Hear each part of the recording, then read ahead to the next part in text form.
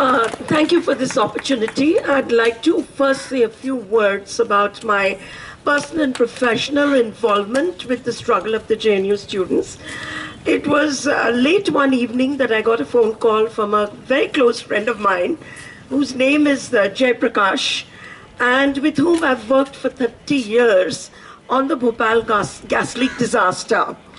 And he said to me that he had gone to the Patiala House Court to attend the hearing, the bail hearing of the Kanhaiya case, and that he personally got beaten up.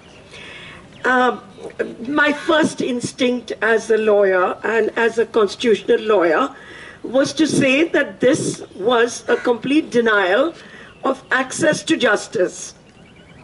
And I worked overnight to file a petition by the next morning in court, where it was a very, very, very simple petition. If some of you have read it, you would know. All that I said in that petition was that there can be no justice without access to justice. And I demanded of the court to let me know what was the content of access to justice. And I said that at the very least, access to justice means that you don't get beaten up on the journey from your destination to the courtroom. And that even if I had that kind of a guarantee, that would kind of go a long way in ensuring access to justice. There are many other elements of access to justice, such as, for example, we've been talking a lot in the women's movement about witness protection, how to ensure that a woman who's complaining of rape doesn't turn quote-unquote hostile because she's approached during the hearing and compelled to change her statement. We all know that this happened in the Best Bakery case and the Zahira case, and that was also like a denial of access to justice. And ultimately, the Supreme Court of India was compelled to transfer the case out of the state of Gujarat to Mumbai for a completely fresh hearing. So what I said is, let's just talk about access to justice. Now, why was I so keen on talking about the issue of access to justice? Because I believe that the forms in which we are oppressed are as significant as the substance of the oppression. And it is my belief that form and substance impact each other. And if we abandon the constitutional forms, in this case, the constitutional form would have been what we call due process of law. Like a day in and day out of our lives, we go to court and we talk about due process of law, which is the form in which justice is dispensed. It's not necessarily the content in which justice is dispensed. But the issue is, if you abandon the form in which justice is dispensed, you will simultaneously end up abandoning the substance of justice.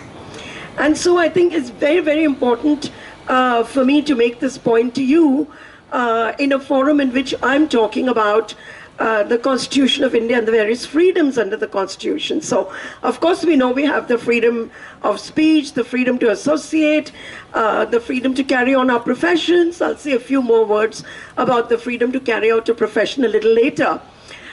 Because I believe that my right to carry on my profession as a lawyer has been under very severe attack. And the reason is, substantively, I'm being questioned about the kind of cases which I've taken to court. Anand Grover, my partner, has been asked, why did you represent Rakib Memon in court? And the mere fact of representation in a court of law of Yaqub Memon has been pointed out as being quote-unquote anti-national. I have been asked, why do you support Teesta Setalvad? Again, it goes to my right as a professional to represent a particular person, no matter how unpopular that person might be in public perception. So I will say a few more words about this a little later, but today, and personally I have been attacked, but I'll talk about it a little later. What I would like to talk about today to you is political justice. And What I've been thinking is that for the last 67 years since independence, we've talked a lot about social and economic justice. But somewhere I'm getting a feeling now, having regard to the current political situation, that we have not paid enough attention to the meaning of the expression political justice. And that is why I chose today not to focus on social and economic justice, not to focus on social and economic freedoms, but to talk about political justice. Now, it's rather obvious that we draw our inspiration from the preamble to the Constitution of India, which says that that India is envisaged as a sovereign, socialist, secular, democratic republic, and will secure to every citizen justice, social, economic, and political. So what I did is I chose to focus on the expression justice of a political nature. And the issue that it raised in my mind was, what is my understanding of political justice? What are political rights as distinguished from social rights and economic rights? And this led me to reflect a little bit on some of the cases which I have argued, which I would like to comment upon, to explain to you what is my understanding of political justice. So here's one of the cases which I argued very, very recently. It's known as the Rajbala case, and the decision was rendered only in December of 2015. Imagine how contemporary it is. What did this case do? It challenged a law passed by the state of Haryana, which said that unless you had a certain minimum education, number one, unless you owned a functioning toilet, and unless you had not paid all your dues to the electricity companies, you would lose your right to contest an election for the position of Sarpanch of a Panchayat. Now, to me, this case presented a huge, big challenge to understand what is the meaning of political justice. And I asked myself the question, where from will I evolve the right to contest an election? And at the end of the day, what is the content of the right to contest an election? And I reached the conclusion that this was about my political rights. When I say my political rights, I mean the political rights about those who wanted to contest an election. And I posed the question to the court, tell me, if, as Dr. Ambedkar said, that we have achieved political independence in 1947, this is what he said, we have achieved political independence because each person counts for one. Why does each person count for one? Because we have the right to adult franchise guaranteed to us. And now, if that is a fact, if we achieved political independence in 1947, then why are citizens being denied the right to contest for public office? Whether denial of the right to contest for public office is not a denial of my political rights, my right to be counted as one. Because the right to contest flows from the right to vote. And the right to vote flows from my being a citizen of the country. So ultimately, you're back to your citizenship rights. And your citizenship rights are your political rights.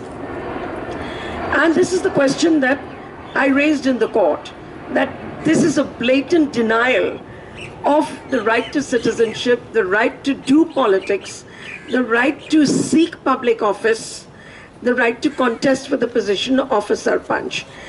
Now, how did the court, I'd like to tell you how the court dealt with it, because I find it kind of unbelievable. And I was not able to make any logical sense of this judgment. Well, the court began by saying that the Constitution of India does not guarantee as a fundamental right the right to vote or the right to contest an election. Now, there you have it in black and white. It's for several years, the Supreme Court of India has been telling us that the right to vote and the right to contest an election is not a fundamental right guaranteed under Chapter 3 of the Constitution. And therefore, although your other rights like freedom of speech, freedom of expression, freedom to carry on business, etc., are all guaranteed under the Constitution as fundamental rights, what is not guaranteed, we are told, is the right to vote and the right to contest an election. Now, you know, to any political scientist or to me or to a lawyer, this might come as a shock, and indeed it did come as a shock to me. But the court reiterated this position and they said, no, I even said, you know, I know that the Supreme Court has said that these are not fundamental rights, but I challenge you on that. And I say these judgments of the court are wrongly decided. And I want you to refer this question to a full bench of the court, so that the whole question can be reconsidered. Do we or do we not have a fundamental right to cast a vote or to contest an election? Now, this request was declined on very technical grounds, on the ground that I was representing an intervener and not the petitioner. Now, be that as it may, one by one, I want to tell you how they dealt with each of these disqualifications. The first of them was that unless you have a functioning toilet, you cannot contest for the position of a sarpanch. Now here's what the court says in reply, quote from the judgment. In a bid to discourage unhealthy practice, the state has evolved schemes to provide financial assistance to those who are economically or not in a position to construct a toilet, full stop. Meaning they're giving us subsidies to construct toilets. As rightly pointed out by the state of Haryana, if people, despite these subsidies, do not want to have a toilet, it is not because of their poverty, but because they lack the requisite will to have a toilet. There you have it in black and white. And the court goes on to say, well, you know, it is our primary duty to keep hygiene and sanity. I hope all of you have understood the undertones of the Swachh Bharat national campaign underpinning this judgment. But it's in black and white and in a judgment of the Supreme Court. It's not a parcha of the government of India. It's a judgment delivered by the Supreme Court. And they say, well, it's your primary duty to maintain sanitation. And those who aspire to be elected to civic bodies and administer must set an example for others. In other words, you know, I must demonstrate to the electorate that, look, I go to the toilet in a toilet, and I don't go to the toilet on the roadside. Now, so, of course, what this means is if we, the people of India, don't have toilets, it's not because we don't have the money to construct one. It's not because there is no functioning drainage system. It's not because manual scavenging still exists in this country, but it is because we do not have the will to shit and pee in a toilet. This is the understanding of the Supreme Court of India, no less. We tried to counter this point of view by presenting to the court data relating to what percentage of the rural areas had functioning drainage systems, underground drainage systems. They don't have it. In the state of Haryana, there is 70% of the households have open drainage facilities. So where is the hygiene in open drainage facilities? We really don't know. And there are other states in which this percentage is even higher of open drainage. We presented to the court data relating to manual scavenging in this country. And we said, well, there are dry toilets in the country, and there is still manual scavenging going on. And according to your own laws, manual scavenging is prohibited, but yet it's going on. Now tell me, would you prefer a dry toilet from which I have to get a manual scavenger to come and clean the toilet, carry the shit on their heads, or is it preferable for me to go and shit and pee in the forest? Which of the two is a more hygienic thing to do?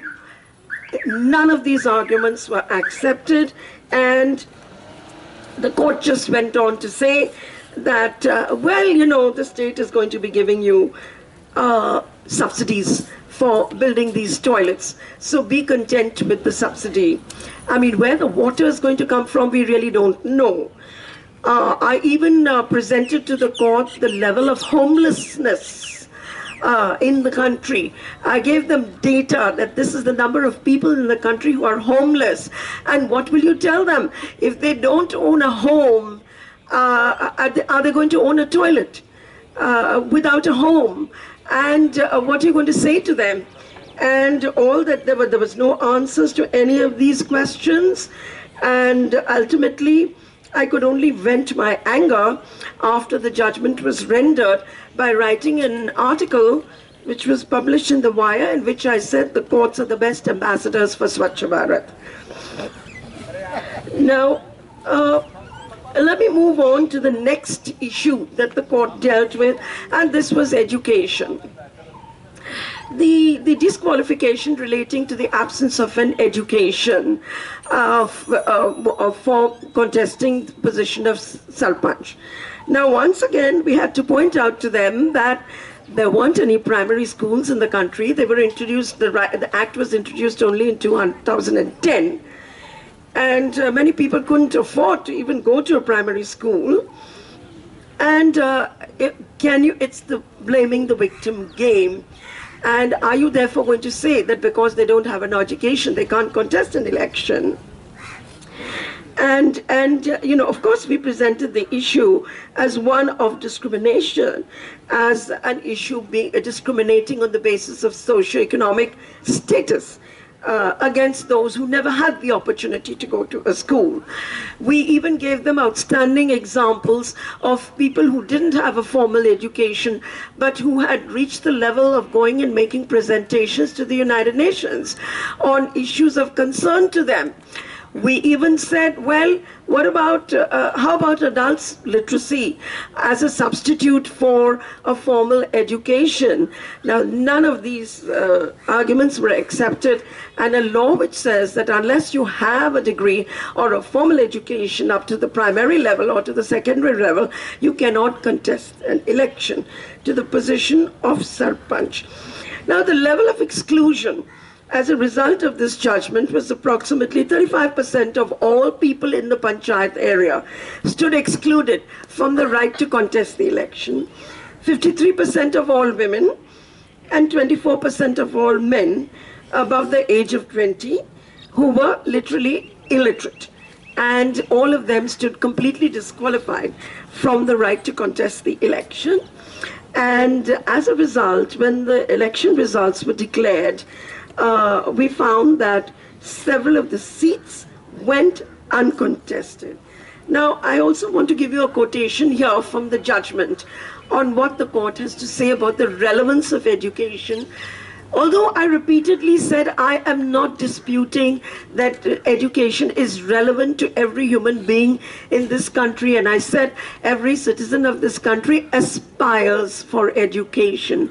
But it's one thing to have an aspiration to educate yourself. It's another thing to have the infrastructure to be able to get yourself educated. And they couldn't see the difference between the two. And here's what they said, I'm quoting. The object sought to be achieved cannot be said to be irrational or illegal or unconnected with the scheme or purpose of the Panchayat Act or the Constitution. It is only education which gives a human being the power to discriminate between right and wrong, good and bad. Now, at this point, I said to the court, let me give you a few examples of very, very highly educated people who have not been able to tell the difference between good and bad. And I gave the example of people like Raja, who are being prosecuted for, in the 2G scam, who is a highly qualified lawyer. He's gone way beyond primary education. And I said, do you think he had the power to discriminate between right and wrong because he was so highly educated? None of this made any impact on the judges, and they stood by their statement that education gives you the ability to discriminate between right and wrong. And I said, I'm very sorry, but it's not education which gives you that ability, it's your moral compass which gives you that ability to distinguish between what is right and wrong. And it is your understanding of the Constitution of India which gives you that ability. Well, it didn't make any difference to them. Now let's look at the third issue, payment of your debts. Now here was a provision introduced to enable private electricity distribution companies, DISCOMs, from recovering their dues. Now, we presented data to the court of the extent of rural indebtedness in this country. And we said, look, it's people are not paying their dues, not because they don't want to pay their dues. I'm sorry to have to tell you, there is famine, there is drought, there is rural indebtedness, there are farmers committing suicide, and tell me, how do you expect them to repay their debts? And are you going to impose upon them this penalty that if you don't pay your dues, you cannot contest for an election? Now, once again, this made no difference to the judges. And mind you, we even pointed out that even in places like Haryana, it was companies that were supplying power to the rural areas. And basically, this provision was nothing more than a methodology of collecting your dues to the private companies. And they said, nothing in the law prevents you, if you want to pay your dues, from taking loans and paying off your dues. When the whole issue, to begin with, was the issue of rural indebtedness. And of course, they said things like, I don't know whether they said the banks would give loans or whatever. I didn't look at that. But what they said is that if you want to contest an election, you have to be a role model for others. And unless you pay your debts, you are not a role model for others. And so therefore, it's fine to have a law which says that unless you pay your dues, you can't contest an election. Now, once again, of course, at that time, we didn't have the famous Mr. Vijay Mallya. But indeed, if you look at contemporary history, you'll find that people like Vijay Mallya, till today, continue to be elected members of the Rajya Sabha. And the volume of the debt they owe to public sector banks is known to all of us. Not only that, but if you look at the conflict of interest situations that you find your MPs and MLAs in, Vijay Mallya was sitting on a select committee of Parliament on the issue of aviation. Then I had occasion to deal with another case of, and it was public knowledge, of a minister who was himself deeply engaged in the tobacco industry, and he was minister for that particular subject. So, you know, the irony of the conflict of interest that they are in doesn't seem to strike them. And so I would say that you know, I really don't think that Dr. Ambedkar's statement that we have achieved political justice, I think, was a bit too ambitious at the time when it was made, because I think he probably thought that the moment you have a right to vote, you have achieved political justice, and I would say no. Now, all that I need to point out to you is that we in India seem to be unique in the world in not having these rights guaranteed in our constitution.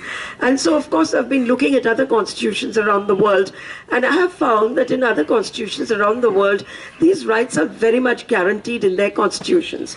Maybe I'll just point you to just a couple of the constitutions.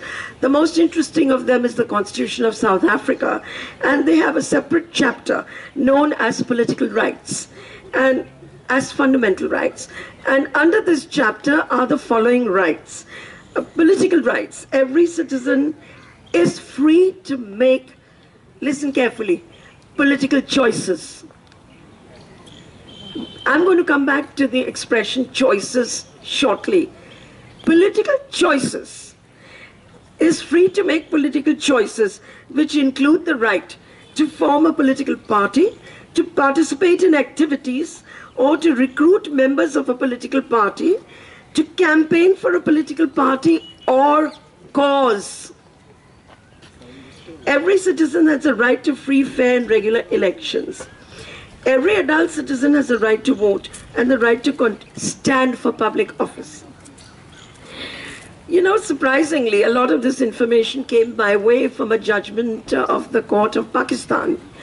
And it was very striking for me that the High Court, the Supreme Court of Pakistan, reviewed the constitution of no less than 47 countries in the world and came to the conclusion that in none of them was education a necessary condition to contest an election, not even in Pakistan itself. And they struck down this law, which attempted to put educational qualification on the right to contest. So, what I come back to my topic for today to say that we really need to focus our attention on political justice in this country, particularly in today's context. So let me now switch to today's context. And don't forget, the judgment I've read out to you is delivered in December of 2015. Hence, I would describe political justice at the very least to guarantee the right to vote, the right to contest for an election, the right to form a political party, the right to participate in political activities, the right to hold a political opinion, the right to espouse a political cause. Can it be, and therefore I come back to the student community, so can it be that simply because we as students don't have the right to hold a political opinion, we don't have a right, can we say then that students don't have a right to hold a political opinion or to participate in political activity, maybe of this kind, such as holding a dharna or a demonstration or a meeting, or to discuss, for example, the issue of the death penalty? So I reject this idea that we don't have these rights, and I put them all under the category of our political rights. And while I believe that the right to free speech is endangered in today's context, I feel that the right to hold a political opinion, which is different from that of the ruling party, is even more endangered. And that is why I think maybe when we're talking about the right to free speech, we should distinguish between these two rights. The right to free speech, which can be speech which supports the ruling party, but when it's speech which doesn't support the ruling party, then it becomes a different species of rights, and I would say this is a right to dissent from the opinions held by the political parties. Now, of course, there are other ways in which political justice is even more endangered. That is, of course, suppressing political speech and political activity. So it's not just by denying you the right to vote or the right to contest that this right is denied. These rights can be subverted in many ways. As Dr. Ambedkar pointed out, it is possible to come back to the theme of what does fidelity to the Constitution mean. And he did say that it is possible to remain completely faithful to the letter of the Constitution and yet subvert the spirit of the Constitution. So that's another way of being, I would say, being a traitor to the Constitution. You can remain completely faithful to the form of the Constitution and yet be a traitor to the spirit of the Constitution. We are seeing some such thing happening today.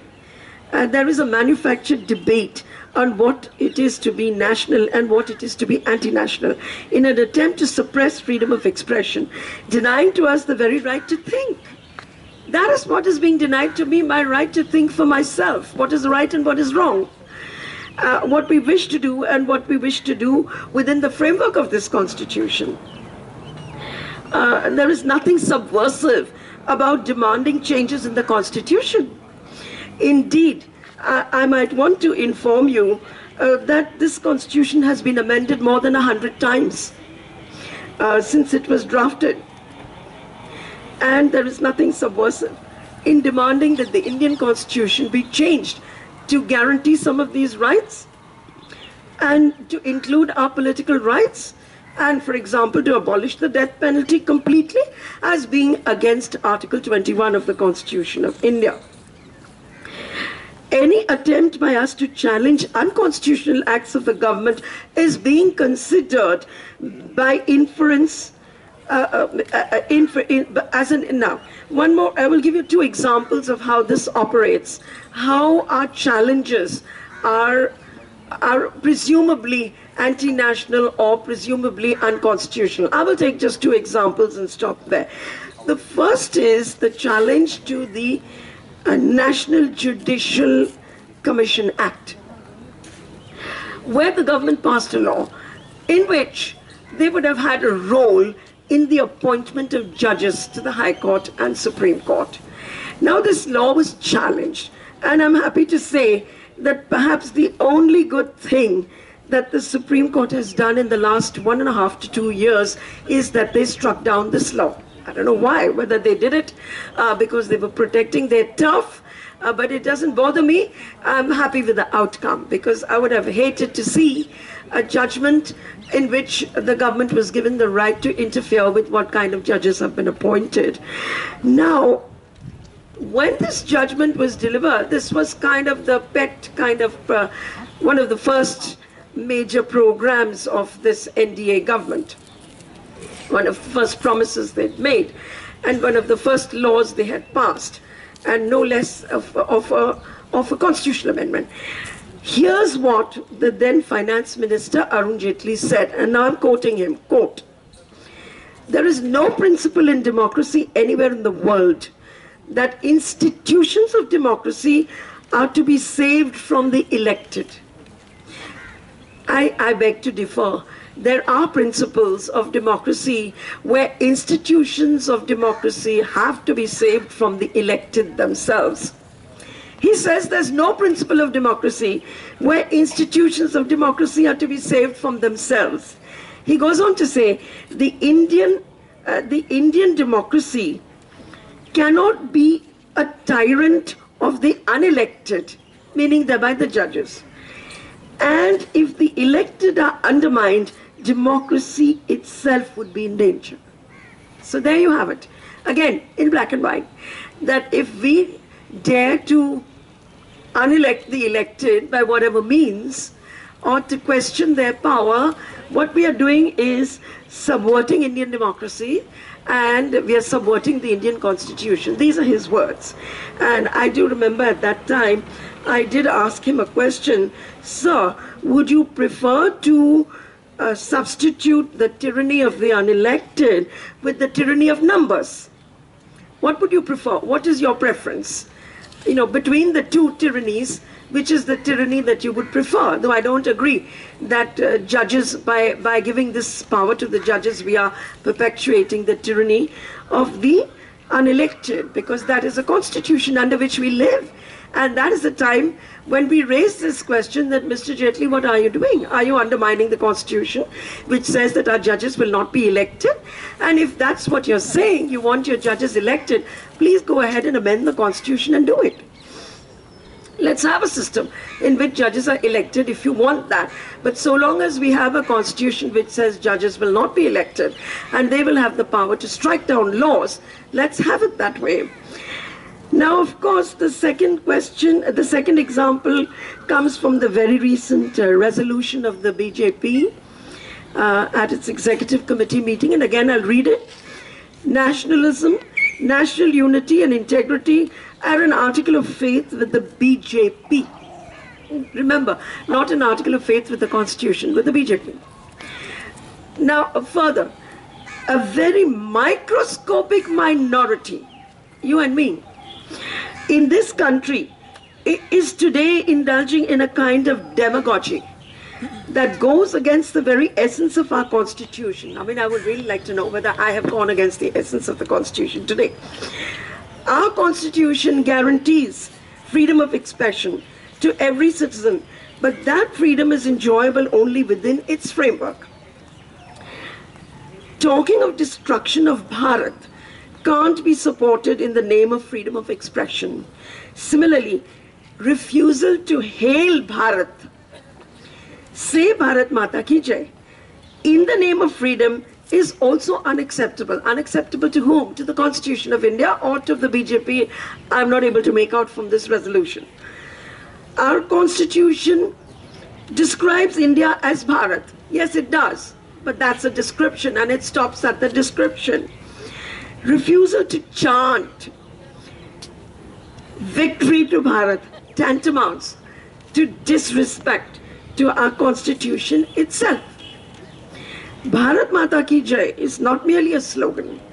It was a mantra of inspiration to countless freedom fighters during the independence. Doesn't it remind you of the judgment of Pratibha Rani when she granted bail, where she chanted the Bollywood tune? It is the heartbeat of a billion people today. It is the reiteration of our constitutional obligation. Now, where is this obligation? Is it in Part 3 of the Constitution? As citizens, to uphold its primacy, the BJP wishes to make it clear that it will firmly oppose any attempt to disrespect Bharat and to weaken the unity and integrity of India, close quote. Here again, we find an attempt to equate the majoritarian point of view with the vision of the Constitution itself, and any dissent from that view of the ruling party is considered anti-national. Notice again the reference to a minuscule minority. Never mind that the voices of this minuscule minority are demonized and distorted in this resolution. What is being said here is that no, there is no space in this country for a minority point of view, of a different view, of a dissenting view. Moreover, rights, political, social, are guaranteed to minorities as much as they are to majorities, and perhaps more so to ensure that democracy survives. So I would reject the interpretation of the Constitution placed by the BJP in its resolution, and I would say my fidelity to the Constitution does not include the vision of the BJP of the Constitution of India. Now, I would simply say that, this whole obsession with minuscule minorities seems to be shared by the judiciary as well. And I'm going to conclude by quoting from you something very similar said by the judiciary in the context of LGBT rights. So here's what the court said while rejecting the challenge to 377. Division bench of the High Court overlooked that a minuscule fraction of the country's population constitute lesbians, gay, bisexuals, and transgender. And in the last more than 150 years, less than 200 persons have been prosecuted. So it's okay to prosecute 200 people, right? As far as I'm concerned, it's not okay to prosecute even one. For committing offences under 377 of the Indian Penal Code. And this cannot be made a sound basis for declaring the section ultra-virus the provisions of Article 14, 15 and 21 of the Constitution. I think these two statements echo each other, one by the BJP and the other by the court. And they completely undermine the concept of minority rights guaranteed by the Constitution and do more damage to Indian democracy than anything else ever does. This Constitution was made for this minuscule minority, and it is the duty of the majority to respect the rights of that minority.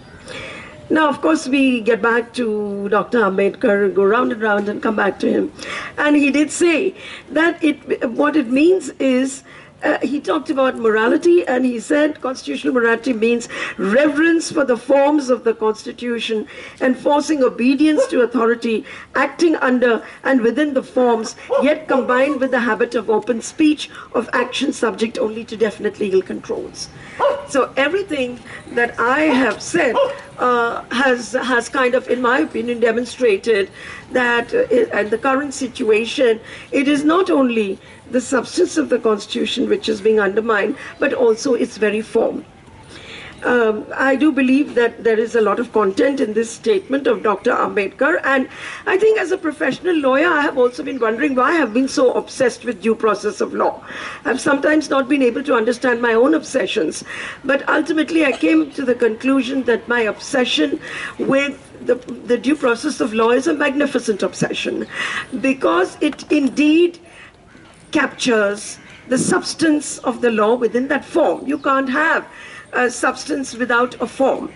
And it is due process of law which captures the substance of our rights. I also believe that this statement has content because forms of accountability is what due process is all about. The means through which power is controlled. And it is if these forms are subverted, then the content of our rights is subverted. Today, what we are seeing is the subversion and erosion, not only of the content of the Constitution, but also of its very form, leading to a complete abandonment of accountability to the people of the ruling party and the government. So I would say, judging from my gray hair, all of you know that I've been here long enough to remember a few things that have happened in this country. So I'm just going to conclude by saying that in my own living memory, I have seen two moments in the history of this country which kind of mirror or parallel each other. And one was the emergency which was declared on the 26th of June 1976.